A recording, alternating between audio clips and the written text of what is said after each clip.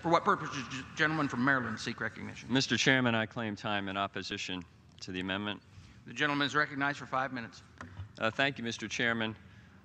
Whatever priority or alternative use of these funds is being proposed, I can't imagine that it would compete with where this money is being taken away from. The $30 million that's been identified would be taken away from the Fulbright program, which is one of the most effective programs of public diplomacy the United States has ever produced.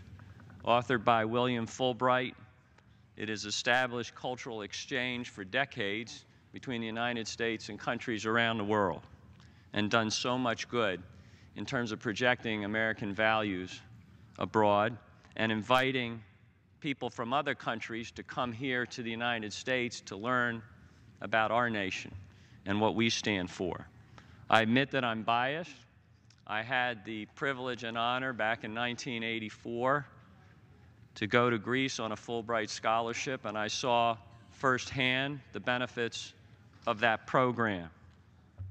There are 37 current and former heads of state or government and 57 Nobel laureates who are alumni of the Fulbright program.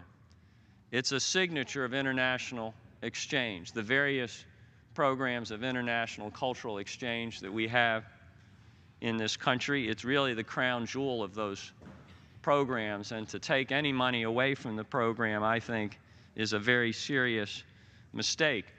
I would also add that investment in the Fulbright program leverages a tremendous amount of additional resources when you look at what other countries have put into the equation.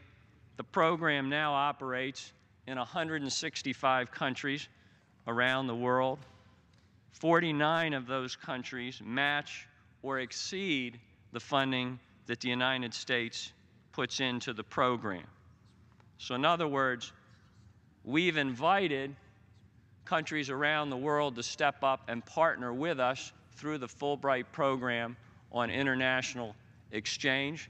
They've taken that invitation seriously. They've put significant resources behind it, which has kept the program strong, even though funding recently here in this country has been flat. If anything, we should be increasing our investment in a program like this at a time when public diplomacy and making sure that people around the world understand who we are and what we stand for should be a #1 priority. So I urge my colleagues, Mr. Chairman, to reject this amendment. I think it's a mistake. There are 1,300 U.S. colleges and universities, half of which are public and more than 125 of which are minorities serving, that now benefit from hosting Fulbright scholars here in the United States. So I urge opposition to the amendment. I reserve my time.